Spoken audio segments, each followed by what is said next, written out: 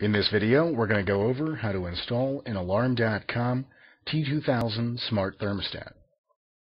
The first step you'll want to perform in any thermostat installation is turning off the power to your heating and cooling system.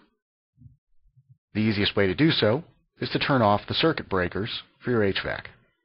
Next, you'll want to remove your existing thermostat and take care not to lose the cable inside the wall. Make a note of which colored cables are going into which terminals on your existing thermostat, and/or directly label the conductors.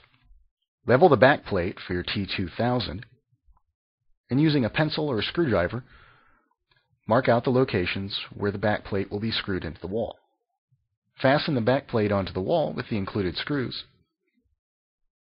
You can begin connecting the wires.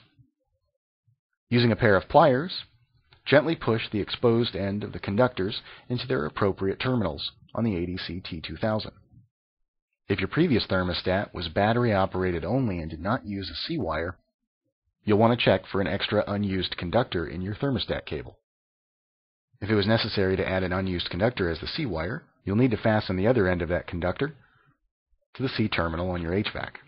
When your wiring is complete, attach the front of the thermostat to the back plate, and you can flip on the breakers.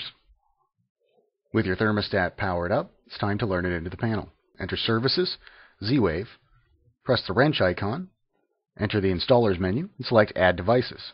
Press and hold the down arrow on your T2000 until the radio status light shows up. Your control panel will discover the device and display the type. When complete, you'll want to log into your Alarm.com account, access your thermostats page to finish setting up your thermostat online. This has been Jason with Surety DIY. Thanks for watching.